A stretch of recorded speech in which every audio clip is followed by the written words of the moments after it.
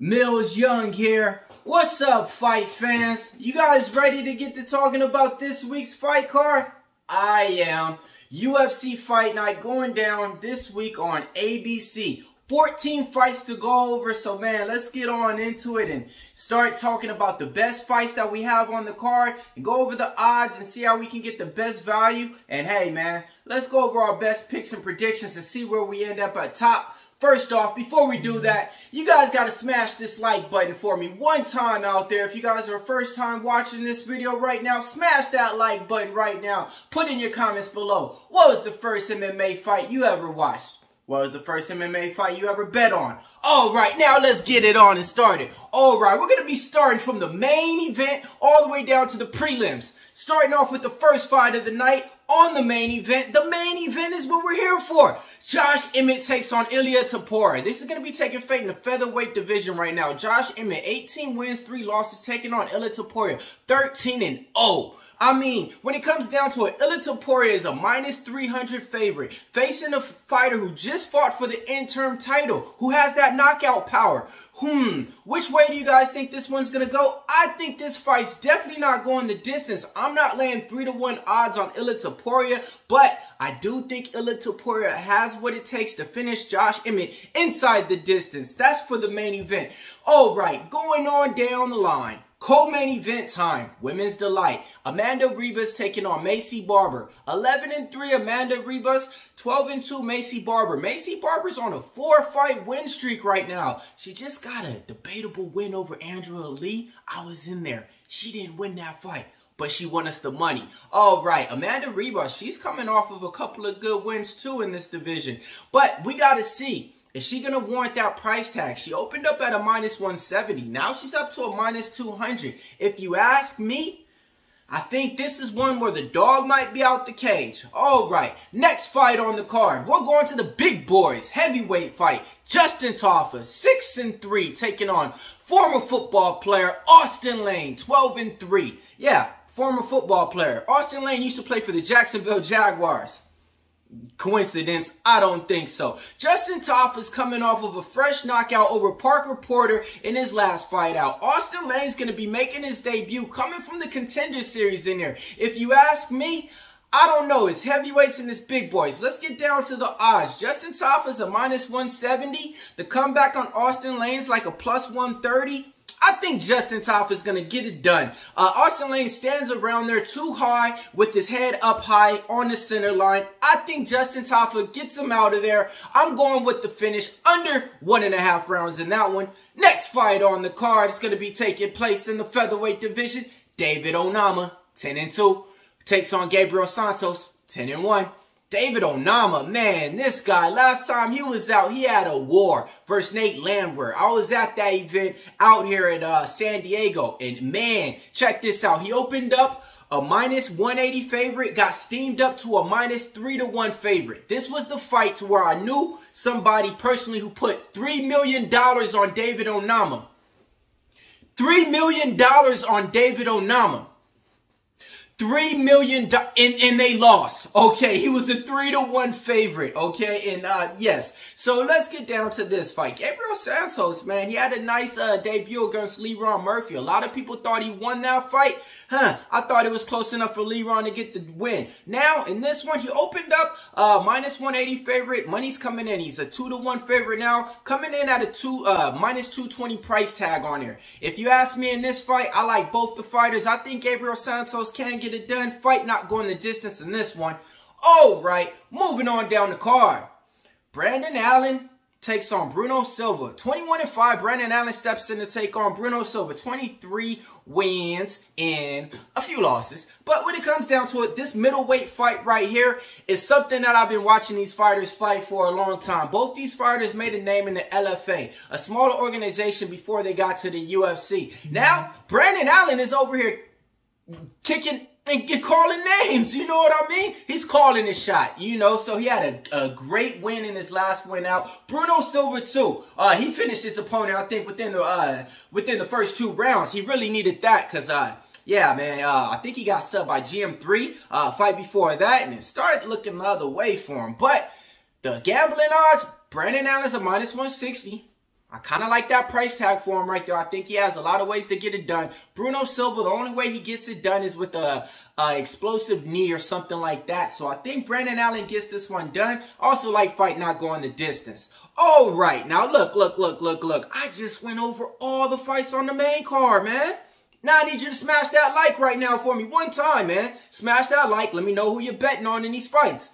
All right, now let's move on over to the prelims, man. I'm going to be honest with you guys. The prelims got some of the better fights on them than the main card.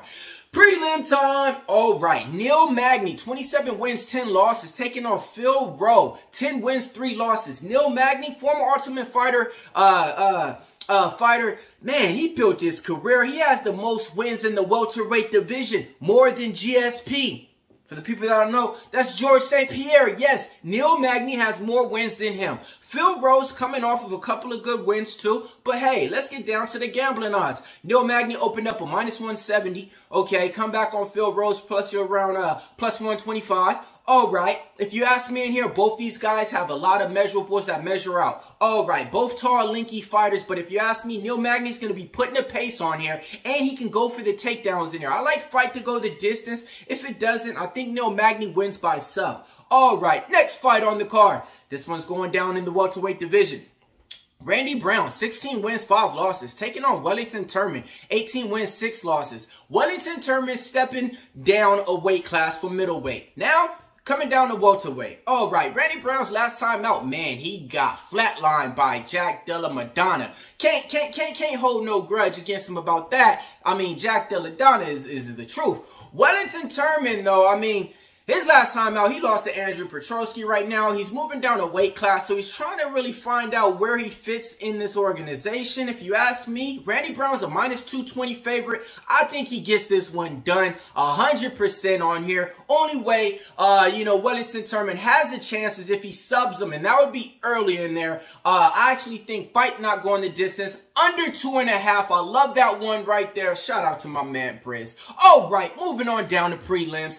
This one's going to be taking place in the lightweight division. Matthias Rebecki, 17 wins, 1 loss, taking on Luke Ragdowitz, 17 wins, 4 losses, 1 draw. All right, Rebecki last time out got a win over Nick Ferry, but he didn't look that good in there. He was supposed to finish the opponent. Man, that thing went all the way to the judge's decision. Luke, man, former PFL fighter, man. He was on the Ultimate Fighter, got pulled off there, made his UFC debut, was able to get the win. If you guys like wrestlers, if you guys like grapplers, you like Luke. And me, I like him in this one. Why? The opening odds. Rebecki opened up a -120. He's up to a -150. The comeback on Luke is, +115. All right, I like the dog in this one, man. So let's keep going on down the card. Woo! This one right here.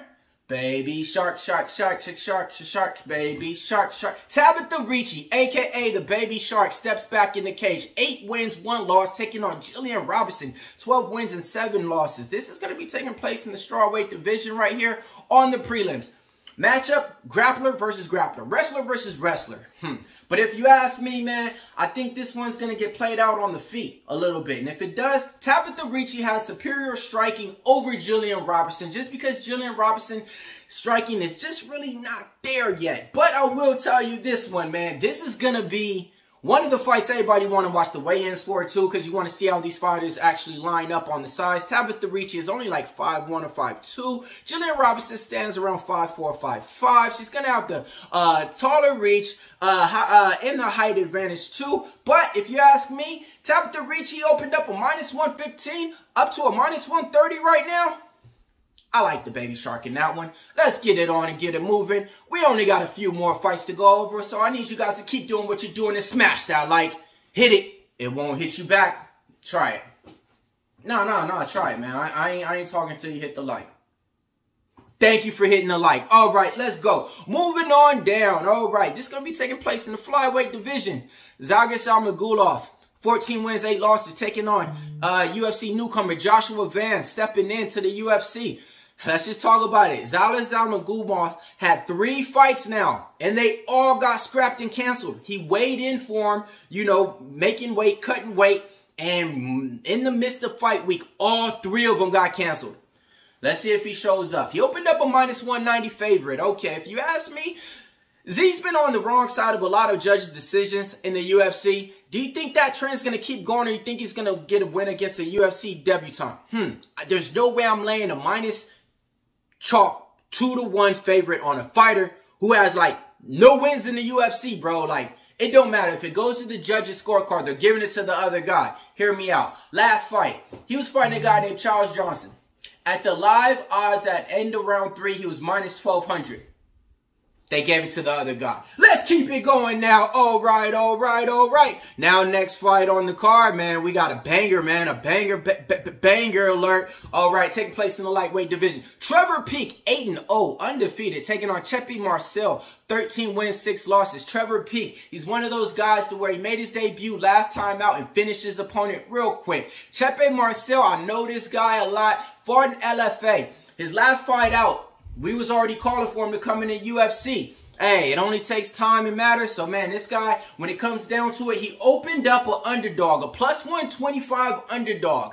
Money's been coming in. He's like the favorite now, minus 115. Both these guys like the finish. If you ask me, this fight's going to be like the Torres fight on last week. I don't think this is going the distance. I never say play under 1.5s. I'm playing the under 1.5. Let's keep it going on. We only got 3 more fights to go, so let's keep it going. And this one's taking place in the featherweight division. Who we got? Jamar Emmett, 19 wins, 6 losses, taking on Jack Jenkins, 11 wins, 2 losses. Jamar Emmett right now is starting to show up and show out and show what he's about. Okay, first time in the UFC, you know, he was on a couple of bad incidents of the fight, you know. He was on the bad end of the Pat Sabatini fight. Yeah. He was winning that fight till he lost it. But, hey, forget about the past history. Let's get down to the gambling odds. Jamar Emmett opened up a minus 170. Now he's up to a minus 220 favorite. The comeback on Jack Jenkins right now is plus 145. Jack Jenkins, former fighter from the Contender Series, made his debut in the UFC. Didn't look that good, but he looked good, you know. Jamar Emmett is going to have the reach advantage. He's going to have the height advantage in here. But if you ask me, man, the fight IQ is just not all there, man. I think Jack Jenkins is a live dog. The dog might be out the cage in that one. But if you ask me, best bet in that one, fight goes the distance. All right, only 2 fights left, man. Let's get on down. And these last 2 fights, wow. This one right here, I mean, look, you guys. For all you newcomers out there that's just getting into MMA and stuff, you guys might want to watch these this fight for sure. Taishiro Tara, 13-0, representing Japan, taking on Clayton Rodriguez, 8-2, representing Brazil. Okay, it's taking place at the flyweight division. This fight right here is 2 top prospects head-to-head. I don't know why the UFC are putting them against each other, but they are.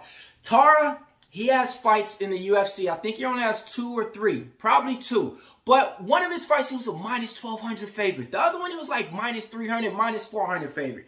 Clayton Rodriguez, man, when he comes out there, he shows up, man. He only had 1 bad fight, and that was a robbery against CJ Vergara. Besides that, he's been showing up in these fights. But in this one, Tahara opened up a minus 320 favorite. Money's coming in on Rodriguez. Tahara's down to a minus 230 favorite. A submission specialist. Man, I like both these fighters in this one, man.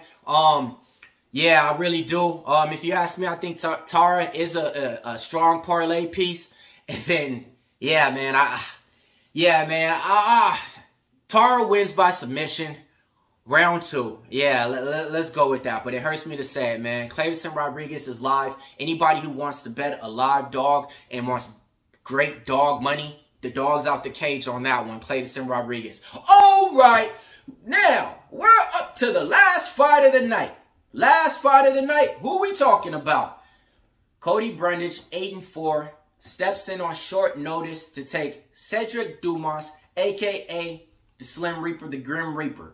All right, 7-1 Cedric Dumas made his debut in the UFC 3 months ago, taking on Josh Friend. His original opponent, Emmett, pulled out, so he had to fight a short notice reporter in Josh Friend.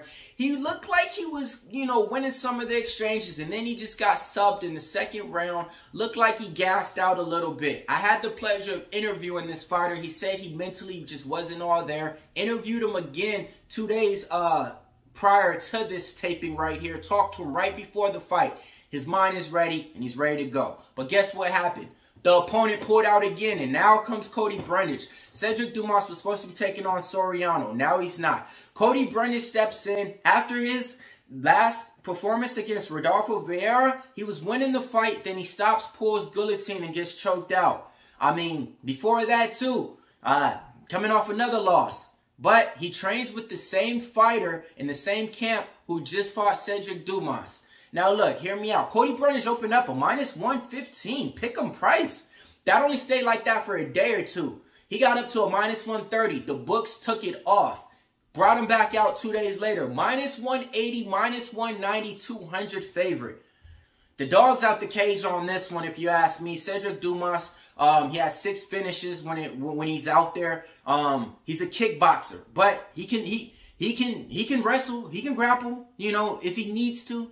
Well, let me rephrase that. He really can't wrestle and really can't grapple like that, but he can go for takedowns, all right? All right, so if you ask me in this one, I think the dog's out the cage in this one, man. There's no way I'm laying 2-1 favorite on Cody Brundage, you know, who doesn't have the fight IQ, coming in on short notice, too. So the dog's out the cage in that one. Give me Cedric Dumas in that one. All right, man. Now, look, man, we went through the whole card, man. 14 fights here with Millz, man. All I need you to do is smash that like.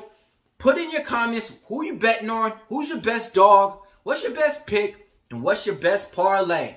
All right, now look. It ain't about how you start, it's about how you finish. So, MMA, make money all day, that's just the business. See you guys next week, man, while we go over the recap for the best fights and the best prices here with Millz Young at Pick Dawgz. If you want to see my best bets, what I'm betting on, my premium picks, my packages, head on over to Pick Dawgz. You can't go wrong.